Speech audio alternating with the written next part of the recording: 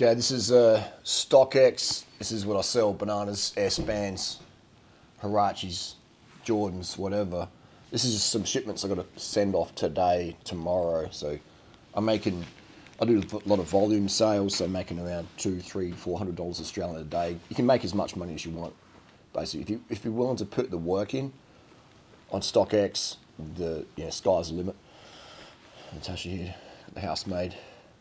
She's doing the got a StockX dress on there. Mud paws everywhere. Mud paws everywhere from the little cats. Hey. That's the deal. What I've been selling, the Moabs are always a popular one. Huaraches, Huaraches are really, really good. If you want exact models to get, join my coaching group, durianrider.com, and I'll let you know where I get my shoes from. And the deal with StockX is, they have to be brand new. Okay, they have to be brand new. Unworn, just absolute, dead stock, okay? And the boxes have to be in immaculate condition as well. You can't have, you've got to have perfect boxes, all right? So you got to make sure your boxes are legit, tight, different colorways, Huaraches, again, the box has to be perfect, okay? You can't have, that could be an issue. That might get rejected. Yeah, this one will probably get rejected, actually. All right, so the boxes, there's basically, I'll probably throw these in the bin, they're probably worthless. But basically, just kidding, we'll put those in the local market. The amount of stuff that gets thrown in bins, it's just horrendous. We're actually speaking of bins, where I get my boxes from. I get them from the bins, all right? So people are paying for boxes when people are throwing boxes out. It's crazy. Another colorway, Huarache, So yeah, it's, this is the deal there. This box is fine, okay? So you got to make sure your boxes are good. There's borderline, okay? That's borderline, okay? It'll probably pass, but if it got rejected, it wouldn't surprise me, okay?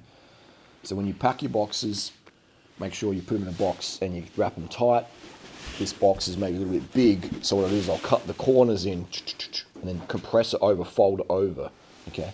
The box, you want to pack it right, and I don't use bubble wrap. Bubble wrap's more plastic, more expense. I just make my boxes tight, okay? And I use a packing gun with packing tape, and I can even use a more eco tape, which I'll show you now. So that's the deal, all right? If you want the one-on-one coaching, you want me to walk step by step with me, join my coaching group, durianrider.com. And I don't even need the money. This is just a side hustle. I mean, I love sneakers. I've been in the sneaker game, buying and selling Nikes since 1994. And, 30 years later, I'm still doing it 30 years later. It's fun for me, it's fun for me. And $200-300 a day pocket money if I'm willing to put the work in. A bit of pocket money for a little bit of a hobby. But, I don't know, that's just a fun thing to do. I'm an avid runner, for many years. I like running, do competitions and stuff, but also like the footwear aspect. And if you do, these are a good shoe, man, the Huarache, this is the Tinker Hatfield reissue, and it has the V-grooves, flex grooves that are open, all right, so it makes it much nicer shoe to wear. It's also got the Thylon midsole, and it's like a synthetic upper, and it just works really good. It's got the old International logo in there. Remember that one? You probably wouldn't unless you're about age 40 something. But beautiful shoe. Again, these are second hand, so StockX would reject this, okay? But yeah, make sure you get the boxes that are legit. Otherwise, you might not pass the StockX stuff. It has to be like brand new. As soon as the box has got a rip in it, it really is. That's questionable. That's questionable, that one. But there you go. And the box also has to be the same size as the shoe, right? If you've got a 12 Huarache, it's got to be a 12 box. It can't be like a size 10, okay? Got any questions? Join my coaching group. Cash up, man. If you don't have as much money in the bank as you want, it's because you're not doing the right things, man. All right? You're not doing the right things. Simple as that. All right? These cats are free, even. Feral pussies. Hey, baby face. A beautiful little pussy cat. People say, how do you afford a $9,000 camera?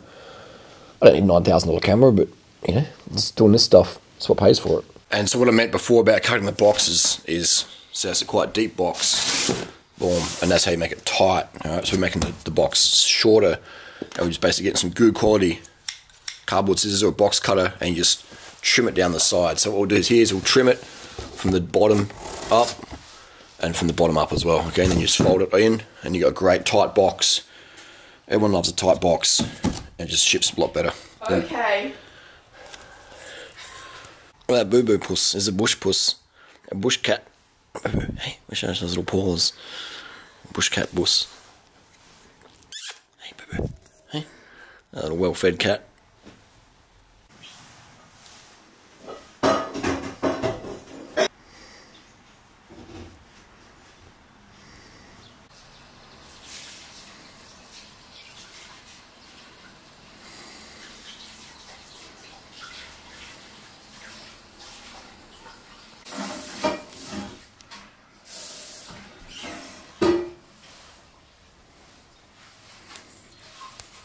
Another thing as well is I find it's helpful to keep shoes in size order, so then you know what you got, what has to be sent that day, etc. So it's good to have it in the orders. If you get spans, they sell really well. This is my e-bike, electric bike, no petrol, a couple of cents of electricity, or I can just ride my normal bike, it's fine. But I just want to show you what the deal is. And yeah, so got four shoes here. We've got a pannier on that side, one box, one shoe, so 4 shoes in total. You sort of see the back there, that's the setup, okay? And by using the bicycle, pretty much zero cost.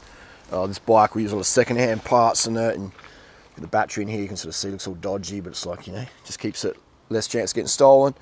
This bike's been a tried and tested as a giant tough road with a Bafang kit bolted on there. Goes really good, but yeah, I mean, you know, like, no registration, no license, no speeding fines, no worries with the cops and stuff. Like, police in Australia, as long as you're riding smart and not being a douche, you know, then they just leave you alone pretty much. So it's really good. It's just, you know, the traffic where the depot is very, you know, for Adelaide standards quite thick. So the bicycles, the depot is about 10, 11 kilometres from my house, and the bicycles are the fastest way to get there, put it that way. So, you know, and it costs me zero, and I get a little bit of fitness and stuff like that. I can do some high cadence drills, you know, I can turn the motor down, just do some like 150 RPM cadence drills, which is good for my legs. And an e-bike, I don't burn too many calories, so, you know, it doesn't mean I get too lean, you know, because on my nutrition program I get too lean too easy. So e-bike helps me conserve calories. There we go, baby. This is how we do it. So 4 pairs of shoes. We can stack it up even more.